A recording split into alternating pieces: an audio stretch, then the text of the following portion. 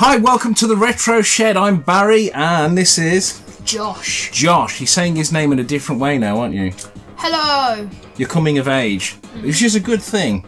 Yes. Anyway, we've looked at games and consoles and computers before in this shed, which is pretty much what we do.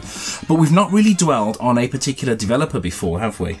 We looked at Atari that once. We looked at Rare, we've looked at a few people. Yeah. Now, over the 80s and 90s, some brilliant coding houses existed that brought us some awesome games such as Rare, Codemasters, Psygnosis, LucasArts, yeah, good one. I could go on, but there is one British coding house that were the equivalent of rock stars, and these were founded in the late 80s that deserves very, very special attention, and that's what we're going to do today. And that bunch of talented individuals is, of course, the wonderful... the Bitmap Brothers. Now, same thing. Now, right, we have covered some of their games before, where we looked at the Amiga quite a long time ago, and we've taken a look at their first game in an early video as well, which was, of course, Xenon. Oh. But the Bitmaps played such a huge part in the British video game scene that we really need to take a closer look at them. We do, actually. So, Josh, you've known a little bit about the Bitmap Brothers, haven't you, lately? Give me an amazing fact about the Bitmap Brothers. Well, they weren't actually brothers. No, they weren't actually brothers. That is a good point. Can you give me perhaps another one? How about their original game, Xenon? Oh. You know Xenon, right? Do I know Xenon? It's one of my favourite games of all time, yeah. Yeah, just checking. Well, it wasn't always called Xenon. It was originally called Kelly X after its creator, Steve Kelly. I do believe you're right on that one. Well done. Yeah, their visual style is instantly recognisable. And did you know that they drew their graphics in such a way with CRT monitors in mind? They actually tailored some of their pixels, some of their sprites to take advantage of phosphor afterglow on CRT monitors. Now that's clever.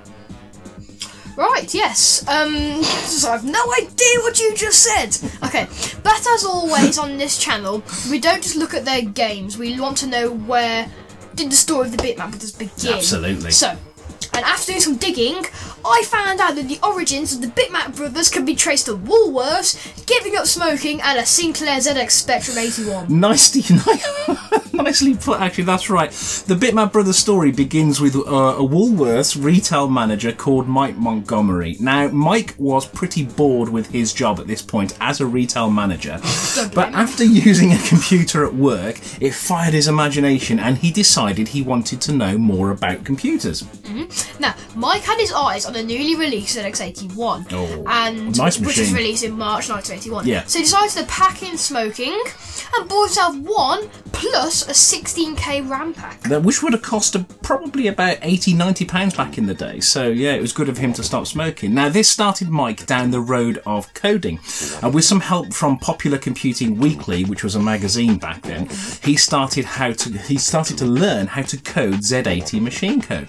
Now eventually this landed him a job at Leisure Genius. Even though his wages were about a third of what he was getting at Woolworths, he joined Leisure Genius. But he enjoyed it more, I'm guessing. He probably did, yeah. Shortly after this time, Mike was introduced to a shiny new computer that was doing the rounds, the C64. Oh, nice machine. Which had a totally different processor to what he was used to coding with. Absolutely. Now, the Commodore had the MOS 6510. Yes, it did. Where the ZX81 had the Z80 processor. Yes. So he had to learn how to code again. He literally had to learn. Machine. Yeah, he had to learn a new language. Literally, over the next few years, Mike started writing games on the Apple II, which were then cross-compiled onto the Commodore 64 and the Spectrum. And eventually, Leisure Genius secured the rights to a new game called Scale Electric.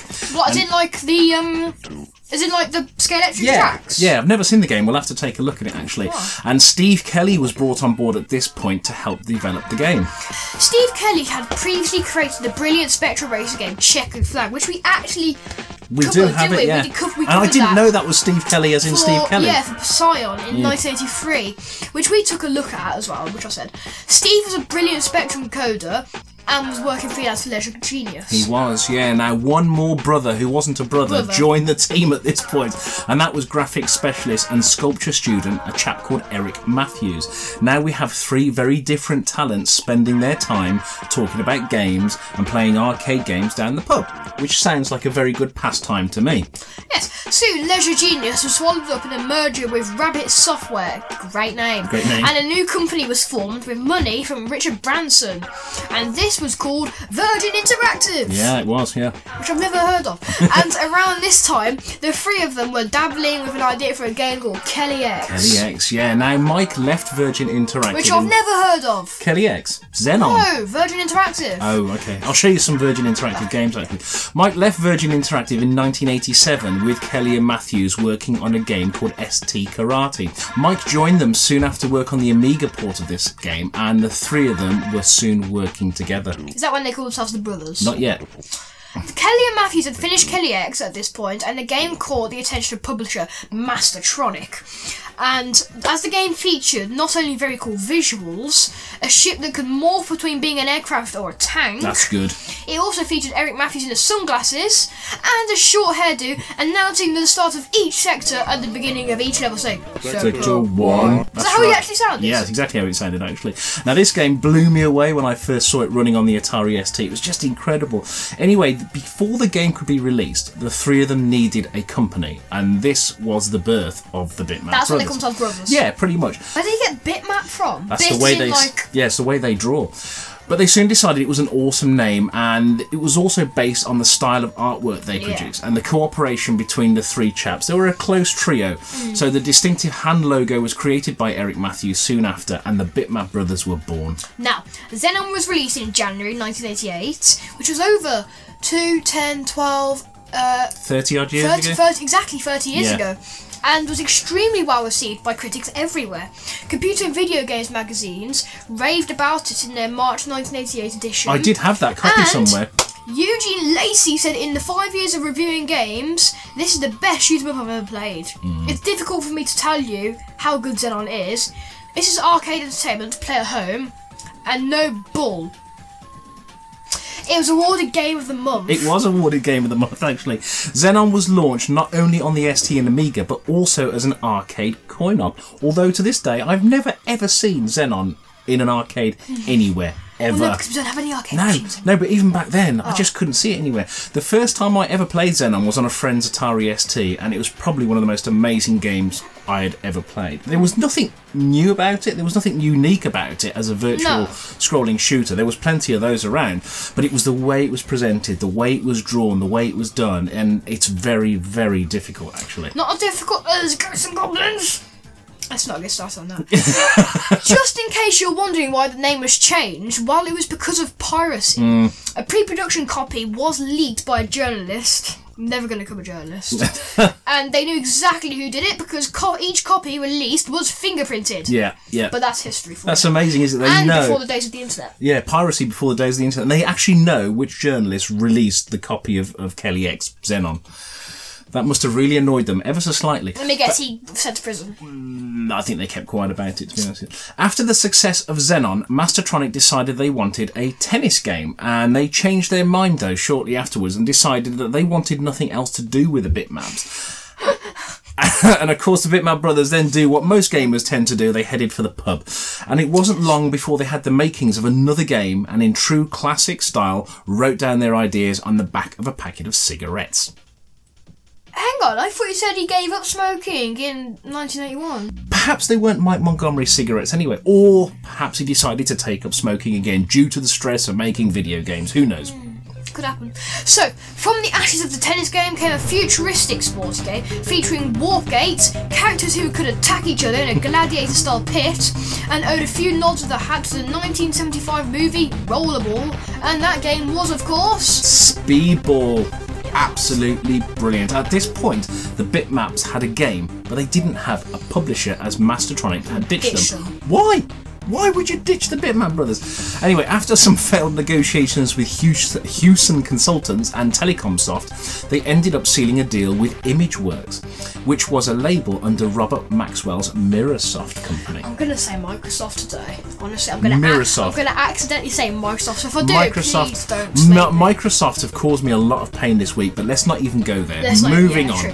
Things are moving fast for the Bitmaps. They moved into a new office in the Wapping Docklands of London, bought some cheap furniture of some gypsies, and also hired another Bitmap brother called Mark Coleman, who was a trained graphic designer to help complete Speedball. That's right, yeah. Now, Speedball was released in November 1988 and went on to rave reviews. Same year as Xenon.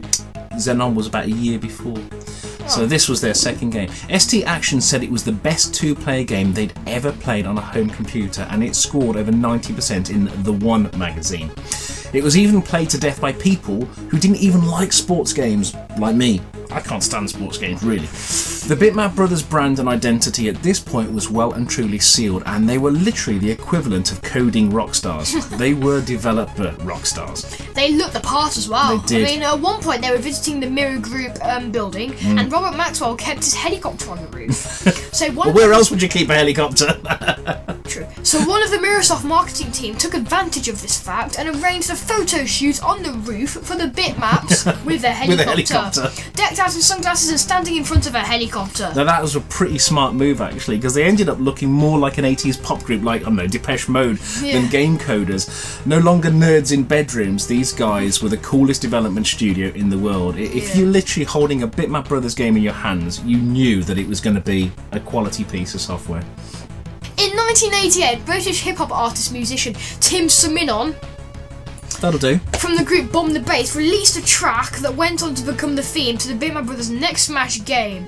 That game was called Mega Blast, and the game was the extremely successful follow-up to their first game, Xenon, called, not surprisingly, Xenon 2. Mega Blast, yeah. Now, inspiration for Xenon 2 came from wandering around arcades in London. What a great job! What a brilliant job! Imagine it, just wandering around arcades. And the team were pretty fond of Iron's Smash shoot 'em up at the time, which was called R-Type, and it's one of the best shooters of all time, one of the hardest shooters of all time. I love it. However, due to the limitations of the Atari ST's hardware, which favoured vertical scrolling, Xenon 2 became another vertical scrolling shoot 'em up, like the original game. They wanted Xenon 2 to be a horizontal shooter, but the Atari ST couldn't hack it. So, like its original game, it was a vertical shooter. Yeah. So, Xenon 2 had a very organic look and feel to it, again drawing inspiration from R-Type, with its very organic, alien-type graphics. Yeah. So, level 1 of Xenon 2 had an undersea style, with seaweed and tentacles, with enemies that looked more like bacteria and other odd life forms. That was my idea, that was my tentacle thing. Don't matter. Carry on. The second level was land-based and featured insects and spiders. And the final level was only 3 levels. I think so, yeah. I've never got that far, it's too hard. Had a very technical robotic feel to it. That's right, and the power-up system actually in this game was also enhanced from the first version and involved a collection of bubbles that were collected after shooting waves of enemies. These bubbles are worth credits that could be used in Colin's Bargain Basement, which is a weapons shop that was owned and ran by an alien that looks somewhat like a predator and spends his time with his earphones on listening to Bomb the Bass. Did you know the alien was originally called Crispin? And this was it was only changed to Colin in the Amiga CD32. I didn't know that. I thought he was always called Colin. Interesting. No. Now, there is a weapon that can be bought in the shop called Super Nashwan Power. Oh, yes. That gives you all the weapons for a limited few seconds. Yeah. Can I just say, when we did our video on that, you said, Josh, buy that. So I clicked buy. I think you get 30 seconds, don't you, of Super Nashwan? You got like 5. Oh, is it? And do you know what? We started before even the enemies had spawned, so we practically wasted it. What is the point in starting with it when no enemies have spawned yet? I don't know. Okay, so now if you look at the icon for it, it looks like a horse's head. It does. Now, this is because during 1988 to 1989, there was a very successful racehorse that was liked by Eric Matthews called Nashwan. And legend had it, this is why it's called Super Nashwan Power. I suppose that's why the icon looks like a horse's head. How interesting. Now, Xenon 2 was released in August 1989 on the ST and the Amiga, and needless to say, it was another instant hit for the Bitmap Brothers. Although loved by most people, some thought it was too slow, including a Mirrorsoft executive. But most people loved it, to be fair. Yeah. Now, I have to admit here, I do prefer the original game, Xenon. There's something about the first game that I just love, and I feel that it was a better game. I know a lot of people disagree with me, but I prefer Xenon. It also sounded absolutely brilliant on the Amiga. You only have to listen to the music on Xenon 2 whilst you're playing the game, and it's just another game to chuck at ST owners and say, oh, the Amiga was better. So, what came next? I'll tell you what came next. As well as a brilliant comic book style artist by the name of Dan Malone, who joined the Bitmap Brothers, he left Palace Software and joined them. The next game is one that probably today is one of the finest games ever to be released on any computer or console. Now, this game is probably responsible for breaking as many joysticks as Daley Thompson's Decathlon did on Kempston interfaces back in the early 80s. And that was the follow-up to Speedball, aptly named Speedball 2 Brutal Deluxe. Brutal indeed. It is. On joysticks it is, yeah. The spec for Speedball 2 is pretty simple. Bigger play area, at least double the size of the original pitch. Yeah. And the pitch for Speedball just scored down. It did scroll down, yeah. But for the sequel, they wanted the pitch so large you didn't need to scroll in 8 directions, up, down, left, right. Yeah, it was a multi-screen pitch, wasn't it? So they had to scroll all over the place. Now, for the first few weeks of the Speedball 2 project, Dan Malone was the only person working on it, and he was churning out pictures and art. And soon he was joined by expert coder Robert Trevelyan, who had been working on, strangely enough, an 8-way scrolling demo, which of course suited the style of Speedball 2 perfectly. Now, Malone was actually at this point plotting pixels with my favourite joystick in the world. I think he wasn't using a mouse, he was using a joystick. And my favourite joystick in the world is, of course, the brilliant TAC-2 by Suncom. So Mr. Dan Malone has got a very good choice. He's got good taste in joystick.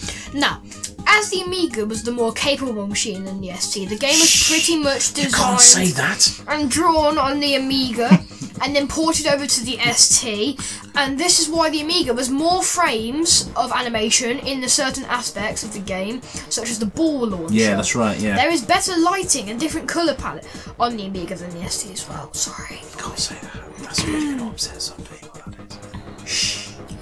Now, the major storyline for the game is that Speedball as a sport has fallen foul of corruption and the sport has been exiled to the underground. And this is where your team, Brutal Deluxe, comes into play as a bunch of fresh-faced rookies, and they're not very good, to be fair, to start off with. And you can tend to your team's... Yeah, I was playing, and the goalie, ball's coming in, it goes this way, so he jumps that way. Yeah, exactly. They just tend to do their own thing, don't they? He just runs out. What are you doing? But you can tend to these strengths and weaknesses. Because if you can't, then there's... through the management screen, and you can tweak the team's attributes and behaviour. That sounds a bit EA to me. Paying to upgrade your team, you know. But yeah, it's a good point, but you're not paying as such to win games. You earn the money in the game to spend on your team, so you're not paying with a credit card or something. And I've got no problem with that. You're not paying to win, you're playing to win. And that's a huge difference, I think. Now, everything about this game is pure Bitmap Brothers. The visuals, the music, the gameplay, even down to the background noises between games with the ice cream seller shouting ice cream, strangely enough. And of course, the get ready vocal at the beginning of each round. Now, also the theme music. Here's interesting. The theme music was composed by John Fox, who was actually the original lead singer in British 80s electropop group Ultravox. You've got no idea what I'm on about, have you? In English, you basically just said that a chap that wrote the theme used to be the lead singer of some 80s band before Midge came along. Basically. Don't underestimate me. So you know who Midge is? Yeah. I don't know. Wow. Yeah, I know. Okay, I'll take it back. I underestimated you. Now, Speedball 2 has been released on over 19 platforms, from the Acorn Archimedias to Symbian OS, if you can believe that, and of course went on to rave reviews. It still today is one of the most played retro games of all time, and to think it was released almost 30 years ago just shows how good Speedball 2 is. Yes, now, to cover every single game the Bitmap Brothers ever created would take us days. It would actually, yeah. But you do get an idea just how good this studio was and the extent of the creative talent behind every game it made. Yeah. There cannot be an ST or an Amiga owner on the planet that didn't have a Bitmap Brothers game in their collection. Yep, good point. It's not possible. Yeah. No, it's not. And these games are still enjoyed so much today. Now, next up was a departure from their normal style of game, and it was an isometric action-adventure game called Cadaver that was released in 1990. And the inspiration for this came from the Bitmap Brothers' love of Dungeon Master by FTL, which is a stunning game. Cadaver itself is a stunningly gorgeous game to play. But it was quite divisive amongst critics and Bitmap fans. It was a big departure from what they'd done before. Yeah. And it wasn't as successful as their previous games. Why I haven't really heard of it. No, it's still a great addition to their library. appropriate and well worth playing today. Yeah, there was a follow-up to Cadaver, released in 1991, called Cadaver: The Payoff, and this was followed by Gods in 1991. Oh, Gods! Gods was actually started by artist Mark Coleman after Xenon 2 was finished, and the game was in part inspired by a sort of ancient Greek warrior through a mythical dungeon and facing all manner of phantoms, ghosts and orcs that materialise out of thin air. My phone definitely didn't just go off halfway through that. Did your phone just bleep? Yeah, it went beep. Anyway, continue. That was very unprofessional. It was unprofessional, actually. Gods is a brilliant horizontal platformer that looks and plays brilliantly. But interesting, the game features a basic AI routine. It's probably not basic, actually. Sorry, guys. It's an AI routine based on the player's health, what items they're carrying, and their score. So depending on how well you're doing or not whilst playing Gods, the game alters how and when enemies are spawned, what fire rates there are, what rewards artificial intelligence. Yeah, and what rewards you're given to help you out. So very, very clever stuff going on in the background while you're playing Gods. In 1991 came Magic Pockets, which I've never heard of, which is another platform type game featuring the Bitmap Kid, who was a kid with very large Magic Pockets. Yeah. Believe it or not. Incidentally, this game was actually hated by Eric Matthews. He didn't like it at all. No, do you know what? No, neither did I. I don't know what it is about the game. I'm not keen on it. I don't like it. I've never played it, so I can't give a... No, Magic Pockets. I can't really say why. And I've got to have a sit and think about it. But the game actually caused some tension in the Bitmap Brothers studio as well. I think it was pretty divisive amongst the teams. A pre-released beta version of this game was actually used on ITV's Saturday morning TV show called Motormouth, which was out before you were born. By the way, it's beta. Beta? Okay. Get it right, Oliver.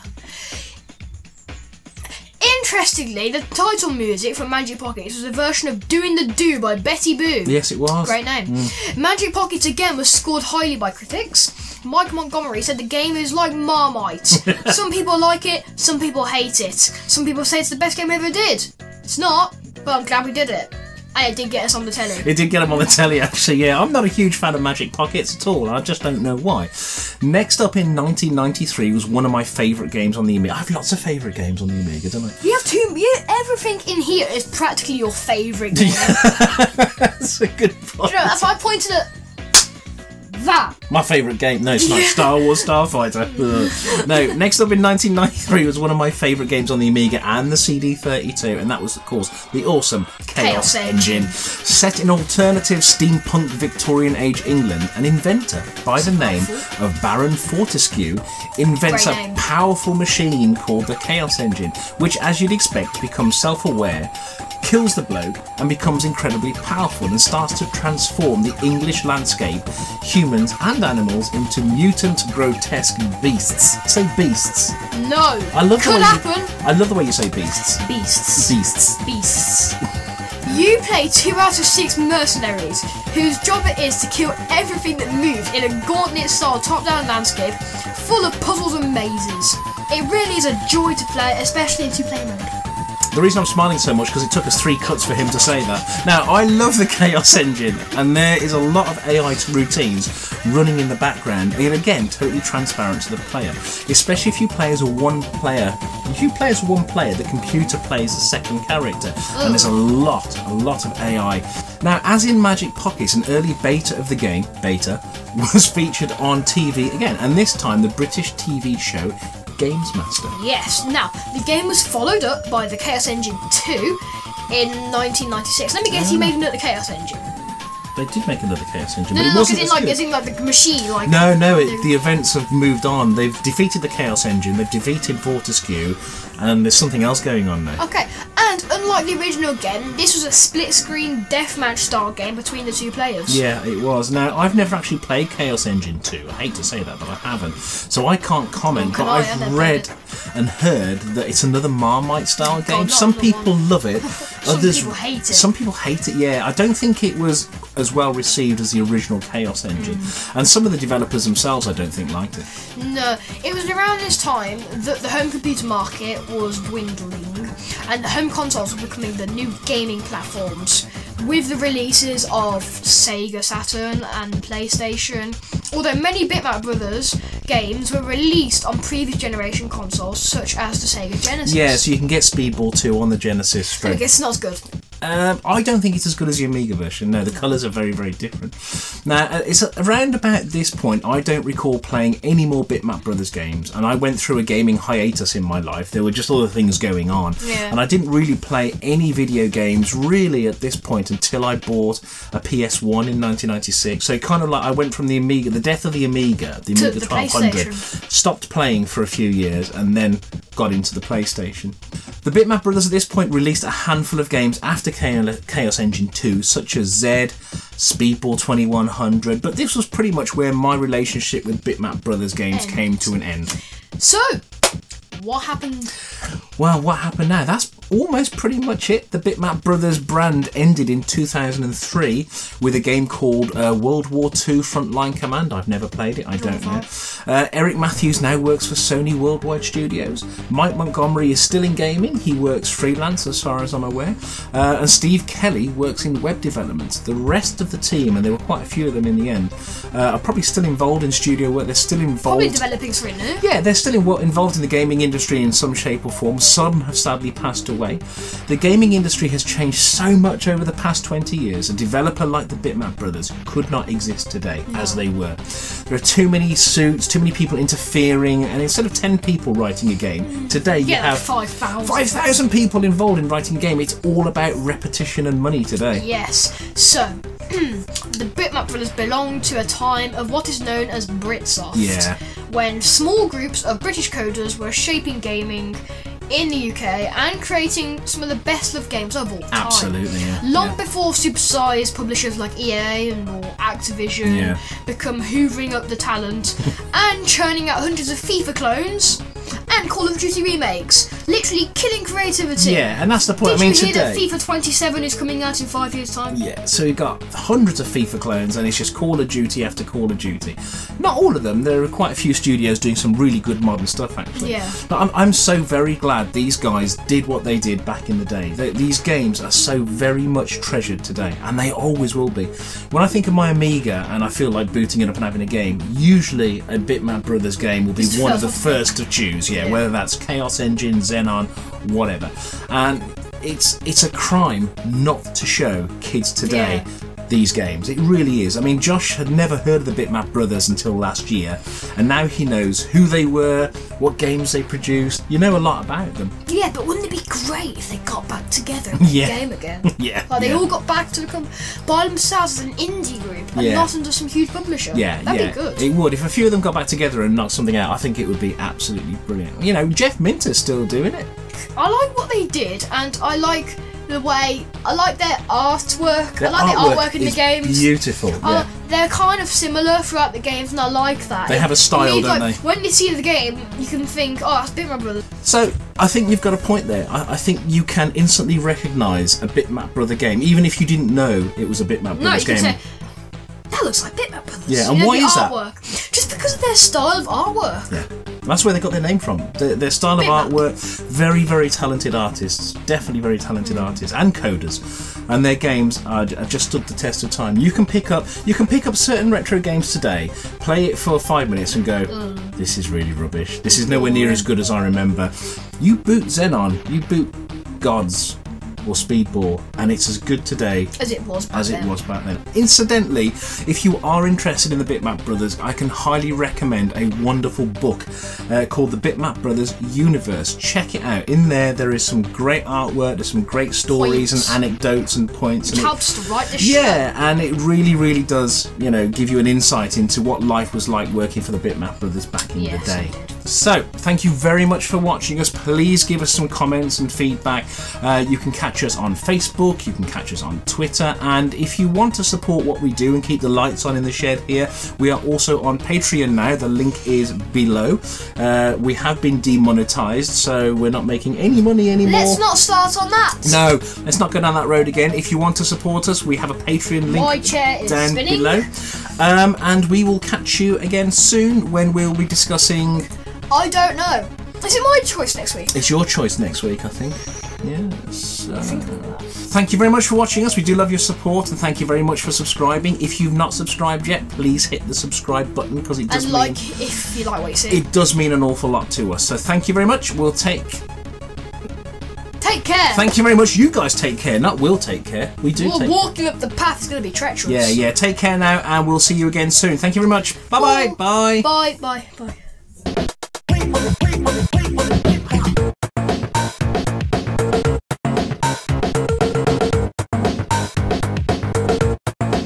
He's got curly hair, hasn't he? What's Stampy Cat's curly hair got to do with anything? I don't know. I don't want curly hair. You don't want curly hair? No, who wants curly hair? Hey mate, if you lived in the 80s, you'd have a perm. Do you know perms were really big in the 80s? What's a perm? Perm, you know what a perm is? You make your hair curly. I don't know what a perm is. I'll show you a picture of a perm, but back in the 80s, right, so many people about your age had perms. You could go into a hairdresser and have curlers put in your hair. Is that why 11 in Stranger Things has curly hair? That's a perm. Is it? He might have natural hair, but you know what? 11's a